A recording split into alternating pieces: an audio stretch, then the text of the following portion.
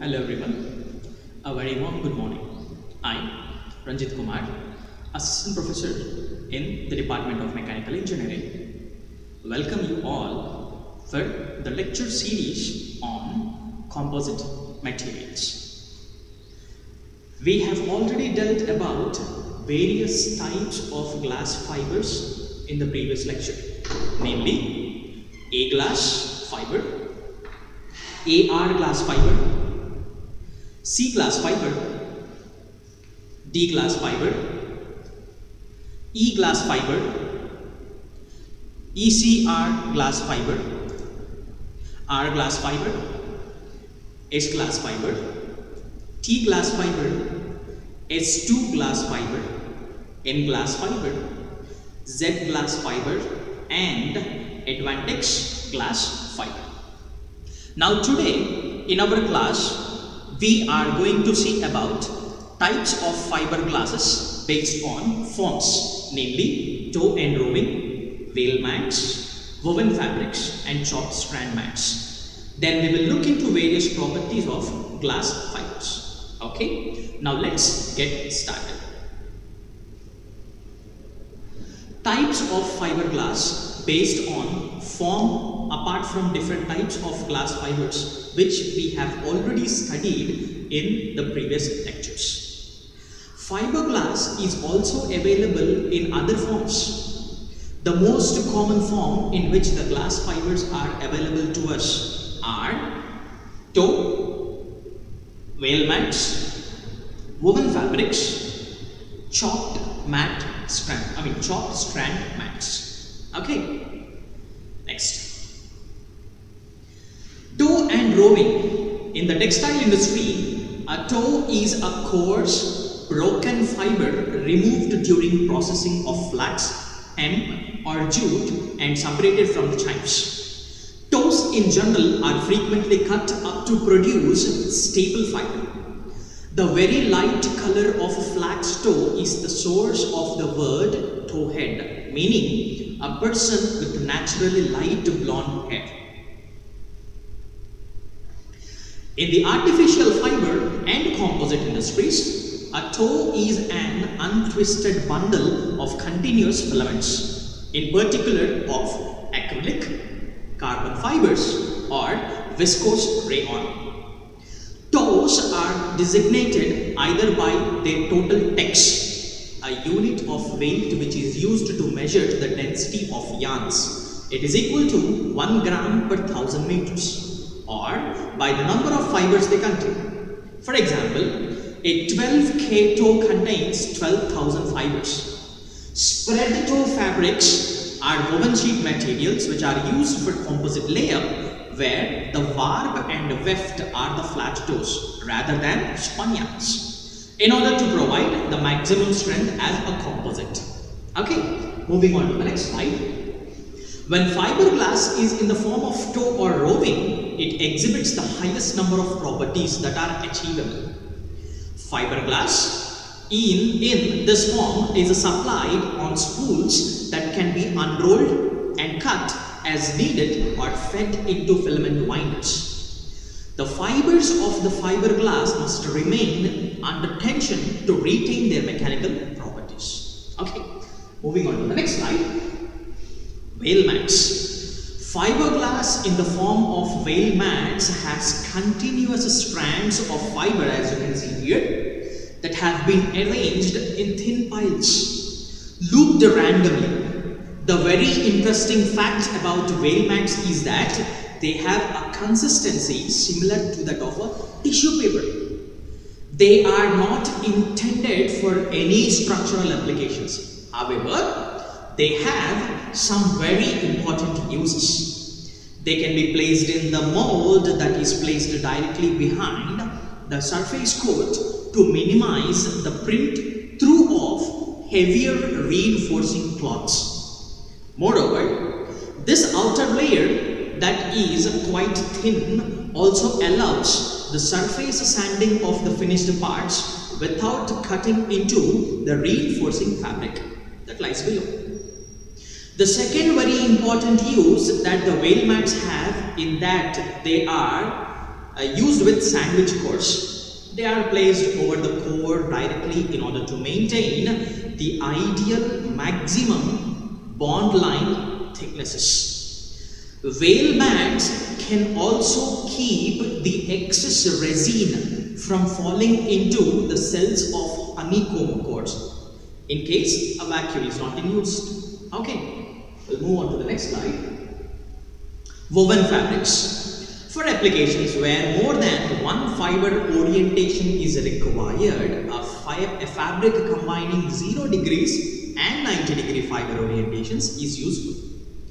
Woven fabrics are produced by interlacing of warp, which is 0-degree fiber, and weft, that is 90-degree fiber, in a particular regular pattern or a weave style.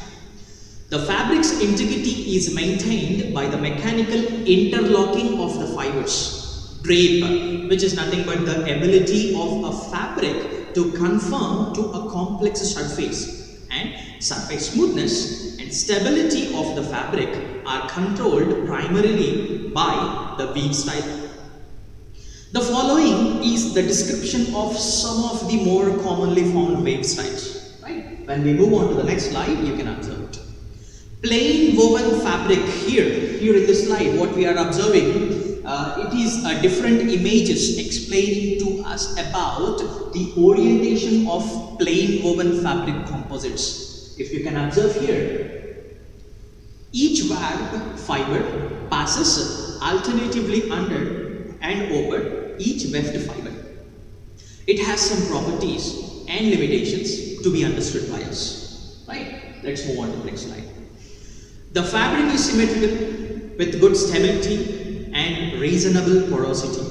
However, it is the most difficult of the weaves to drape, and the high level of fiber crimp imparts relatively low mechanical properties compared with the other weave styles.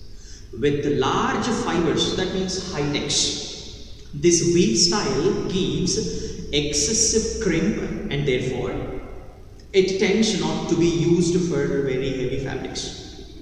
Okay, moving on to the next slide. Twill woven fabrics. Here in this slide we are observing different images explaining us about the orientation of simple twill woven fabric composites and 2x2 twill woven fabric composite materials. Okay, here in this type of weaving, one or more warp fibers alternatively weave over under two weft fibers in a regular repeated manner. Okay, next moving on to the next slide. Of a straight broken diagonal rib of the fabric to the fabric. Superior wet out and drape is seen in the twill weave over the plain weave, with only a small reduction in the stability. With the reduced crimp, the fabric also has a smoother surface and slightly higher mechanical properties. Okay, moving on to the next slide. Satin woven fabric. Here in this slide, we are observing different images explaining us about the orientation of simple satin woven fabric composites, 5 harness satin woven fabric composites, and 8 harness satin woven fabric composites. Okay, moving on to the next slide. The satin weaves are fundamentally twill weaves modified to produce fewer intersections of the warp and the weft. The harness number, which is used like designation, typically 4, 5 and 8, is the total number of fibers crossed and passed under before the fiber repeats the pattern. A crowfoot satin weave is a form of satin weave with a different stagger. Now, what is a stagger? Any idea? No problem. Stagger is arranging things so that they do not form a straight line, especially in an alternating or zigzag pattern. In the repeat pattern, satin weaves are very flat, they have good wet out, and a high degree of drape. Now again, what is a drape? Draping is to hang a piece of fabric over something so that it falls in folds around it and covers it. Okay. The low crimp gives good mechanical properties. Alright, moving on to the next slide.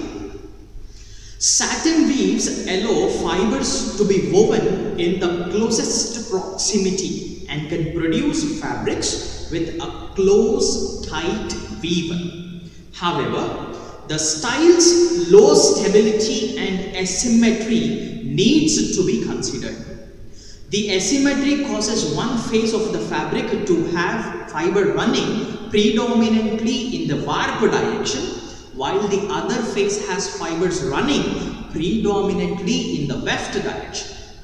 Care must be taken in assembling multiple layers of these fabrics to ensure that stresses are not built into the component through this asymmetric effect. Okay. Moving on to the next slide. Basket woven fabric. Here in this slide we are observing different images explaining us about the orientation of simple basket weave. There are various orientations in which we can form a basket woven fabric composite as explained. Okay, moving on to the next slide. Here in this slide, you can observe all the various patterns of basket woven fabric composite, how they can look like. There are various patterns here. Okay, let's dig deep into it. A basket weave is fundamentally the same as a plain weave, except that two or more warp fibers alternatively interlace with two or more weft fibers. An arrangement of two warps crossing two wefts is designated 2x2 basket, but the arrangement of fiber need not be symmetrical. Therefore, it is possible to have 8x2, 5x4, etc. Basket weave is flatter and through less crimp, stronger than a plain weave but less stable.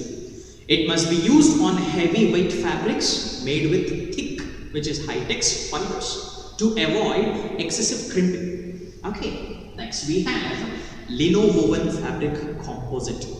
Here in this slide we are observing different images explaining us about the orientation of simple lino weave fabric composites. Okay, let's dig deep into it.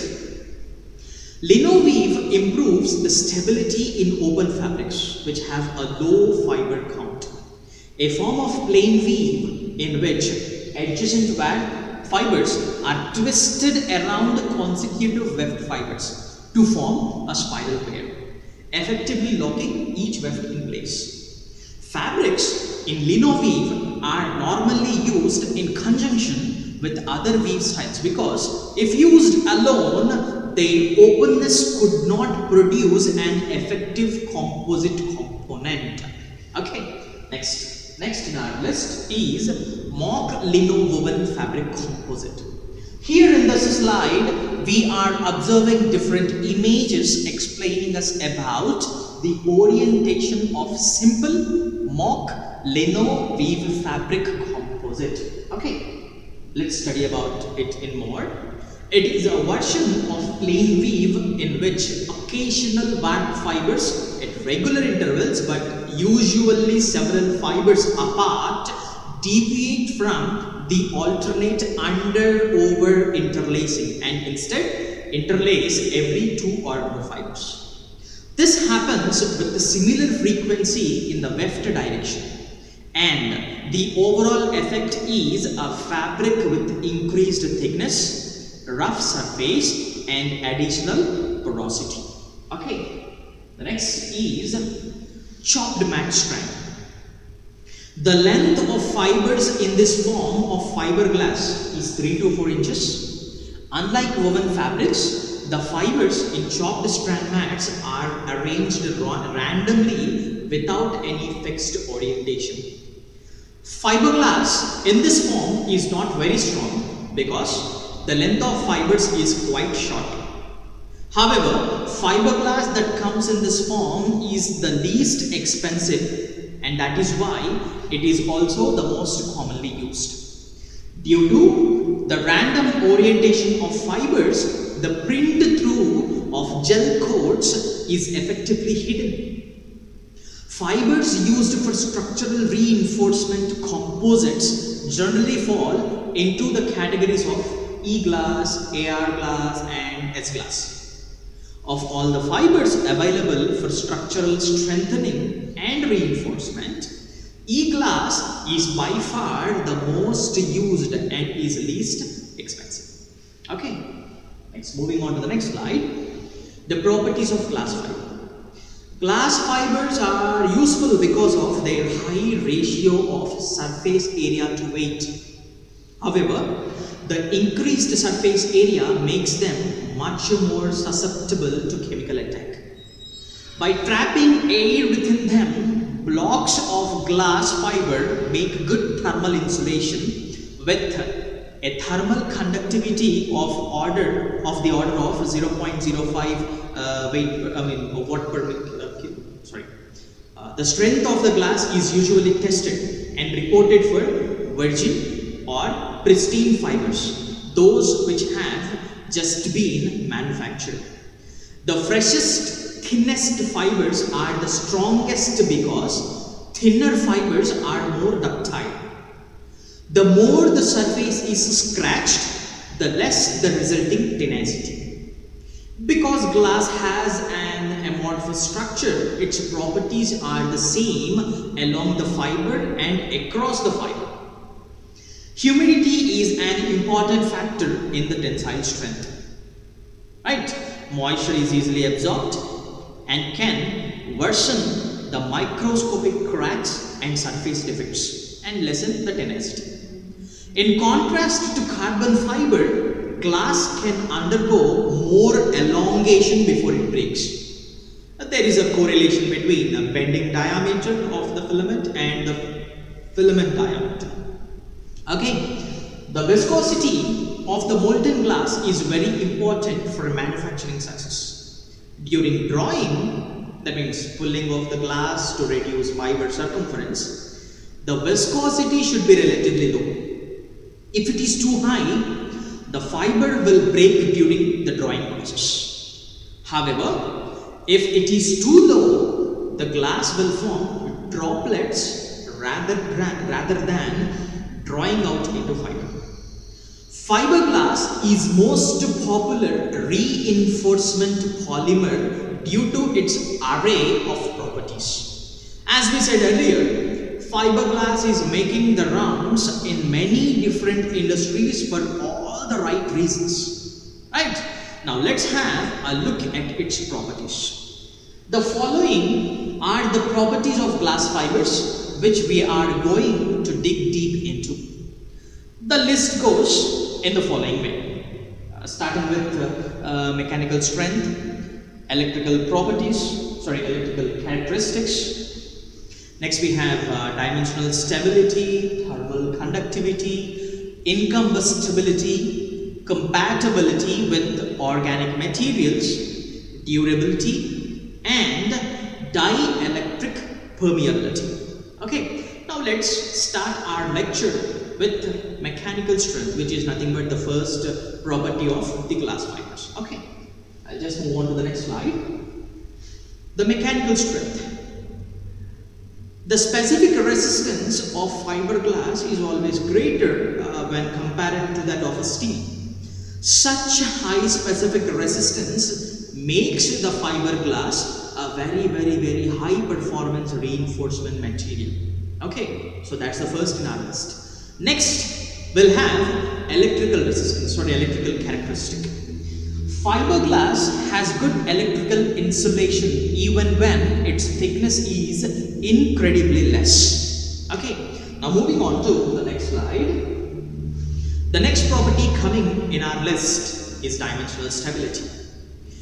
It is one of the best properties of a fiberglass. It is that it is not sensitive to variations in hygrometry. Which is what is hygrometry? it is defined as the measure of the moisture content of gases, but especially of the humidity of the temperature or atmosphere. Okay, the coefficient of linear expansion is fairly low. And the next in our list is our thermal conductivity. The thermal conductivity of the fiberglass is low, very low, which makes it a very useful material in the construction industry. Okay, moving ahead to the next slide, we have incombustibility, the next property in our list. This is another important feature that makes fiberglass a very popular material to be used in its mineral composition.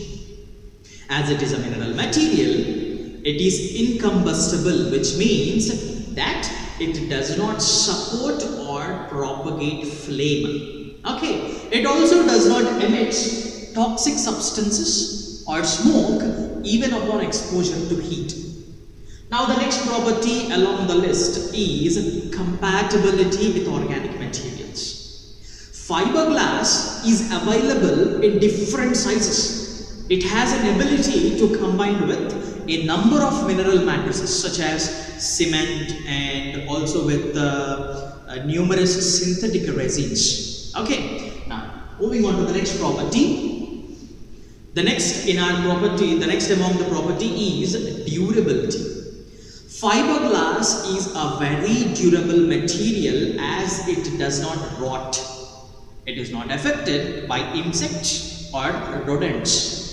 This ensures the structural integrity and the longevity of structures that are built using fiberglass. Now the last property of fiberglasses is dielectric permeability. Fiberglass is dielectric permeable, as a result of which it can be used in the making of electromagnetic windows. Okay, now with this, we have gained a basic knowledge about all the properties of basic glass fibers, that is starting with mechanical strength, electrical characteristics, dimensional stability, thermal conductivity, incombustibility, compatibility with organic materials, durability, and dielectric permeability. Okay, fine. With this, we are actually done with our lecture today. But before ending our lecture, I am going to give you a very small introduction about the next sessions. Okay, the glass fiber manufacturing process. Once the glass fiber is actually manufactured by melting it and passing through spinnerets, and the glass fiber filaments are produced by using that. The filaments are of two types actually, continuous filaments and staple filaments, which are manufactured by two different methods, right? The first is continuous filament process, right, and staple filament process. Now the continuous filament process. Here, indefinite length is produced. The molten glass passes through spinnerets, which spins, having hundreds of small openings. These strands of multiple filaments are carried to winder, revolving at very high speeds of more than 2 miles per kilometer. This process draws the fibers in parallel filaments of the diameter of the openings.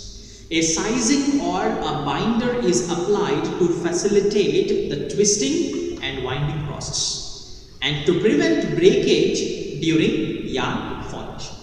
After winding, filaments are further twisted and plied to make yarns by methods similar to those for making other continuous filament yarns. The sizing is removed through volatilizing in an oven. These yarns are used for making such items as curtains and drapes. Okay, staple fiber process. Fibers with long staple qualities are manufactured through staple fiber process. There are many methods for producing such fibers. In one of such methods, the molten glass flows through small holes of bushing, where jets of compressed air shake the thin streams of molten glass into fine fibers. These fibers vary in length ranging from 8 to 15 inches. Okay, right. With this, I have just given you the basic introduction about the further topics which we are going to see. Right, the continuous filament process and the stable filament fiber process. Okay, in the next lecture, we will see in brief about each and every category of this. Okay, what will be done in continuous filament process and what will be done in stable filament fiber process, and how those will be done, and what are the other different procedures we have, and if possible we'll go through even some video lectures or some videos so that we'll get a very good picture about it. And then after that we will move on to applications of all the glass fibers. The various forms of glass fibers. We have a lot number of forms of glass fibers. So we will look into all the applications starting from aerospace industries, chemical industries, marine industries, whatnot. Every industry, you mention a thing, we will find the application of a glass fiber reinforced composite there, polymer composite there. Okay, so with this, I'm going to end my session and we'll move we'll meet in the next lecture for discussing about the next few topics. Okay, thank you.